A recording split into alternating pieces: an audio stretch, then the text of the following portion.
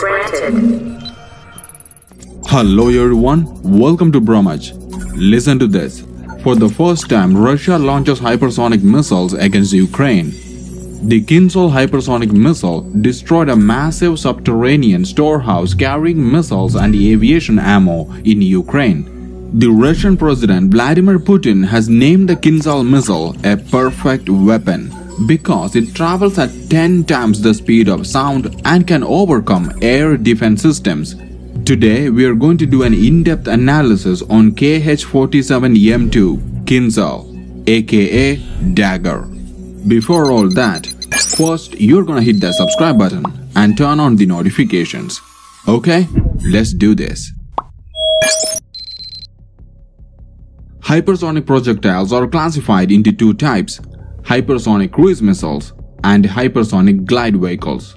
Hypersonic cruise missiles are a type of missile reaches its target with the help of a high-speed jet engine that allows it to travel at extreme speed in excess of Mach 5. It is non-ballistic, the opposite of traditional Intercontinental Ballistic Missiles, that is ICBM, which utilizes gravitational force to reach its target. And hypersonic glide vehicle are a type of hypersonic projectile utilizes re-entry vehicles. Initially, the missile is launched into space on an arching trajectory where the warheads are released and fall towards the atmosphere at hypersonic speed, rather than leaving the payload at the mercy of the gravitational force. In hypersonic glide vehicles, the warheads are attached to the glide vehicle, which re-enters the atmosphere, and through its aerodynamic shape, it can ride the shockwave generated by its own lift as it reaches the speed of sound, giving it enough speed to overcome existing missile defense systems. I hope this gives you a general idea of hypersonic projectiles. Okay, let's move on to Kinzhal missile system. The Kinzhal missile is a nuclear-capable hypersonic aeroballistic air-to-surface missile developed by Russia.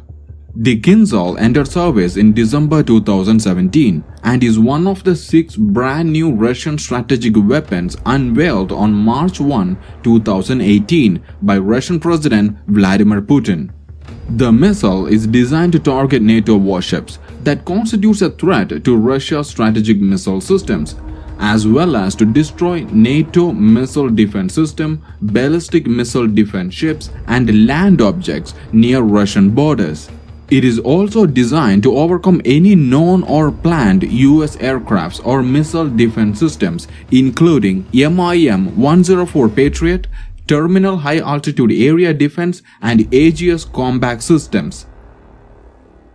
So, what type of missile is Kinzhal? Kinzhal is an ALBM, that means Air-Launched Ballistic Missile. It is a ballistic missile launched from an aircraft. An ALBM allows the launch aircraft to stand off at long distance from its target, keeping it well outside the range of defensive weapons like anti-aircraft missiles and interceptor aircrafts. Once launched, this missile is technically immune to interception. That means it is unstoppable. The missile can be launched from MiG-31K Foxhound interceptor aircrafts, Tupolev Tu-22M3M backfire long-range strategic and maritime strike bomber, and also from Sukhoi Su-57 Felon multi-role fighter aircrafts. Okay, let's take a look at the range of this missile. I have seen it in a lot of YouTube videos that people say it has a maximum range of 2000 kilometers. But please understand this missile is an ALBM, means it can be launched from an aircraft. So, the missile's range will be 2000 kilometers if this missile is launched from an interceptor aircraft like MiG-31K. But if it is launched from a long-range strategic bomber like Tu-22M3M, then the missile can reach as far as 3000 kilometers. So the range of the missile also depends upon the aircraft as well. Okay, let's move on to the speed category. The missile has a similar dimension as of OTK-9M723 Iskander-M. The Kinzhal has a length of 8 meters and a body diameter of 1 meter and a launch weight of approximately 4,300 kilograms. Following the launch, the Kinzhal rapidly accelerates to Mach 4, that means 4,900 kilometers per hour, and may reach speed up to Mach 10, that means 12,350 kilometers per hour. The missile uses a solid propellant rocket engine. I tried to get more information about the engine specifications, but Russia is keeping the information classified. Guys, look, at this speed, combined with the missile's unpredictable flight trajectory and high maneuverability, could make interception more difficult. Currently, there is no defense system to stop such a missile at this speed.